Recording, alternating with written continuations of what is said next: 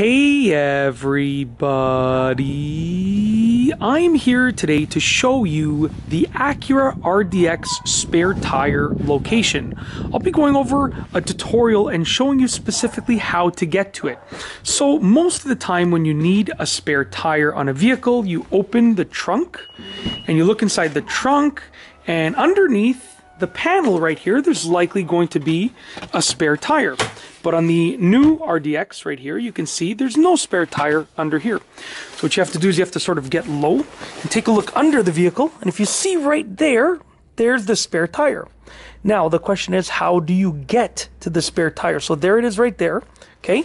So what you need to do is over here, first and foremost, we've opened up this flap. We need to open up this flap right here, and right inside, underneath this panel, are all of the tools that you'll need to change a flat tire, okay? So there are the tools to actually deal with the flat tire and get the spare tire. But how do you get the spare tire out? Let's put that back down. If I lift this over here, you'll see that in here is the actual piece that you need to remove to remove the spare tire. So it's hard for me to do with my fingers, but you obviously can use a screwdriver. But when you pop that off, there's going to be something that you can loosen up and unscrew that will allow you, let's see if I can do this, come on. There we go, ouch. Okay, so here now you have access to deal with the spare tire, essentially, okay? So just to be clear, right there, that is how you get to the spare tire. The spare tire is kept underneath the vehicle, but right here, this gives you access to the spare tire, okay?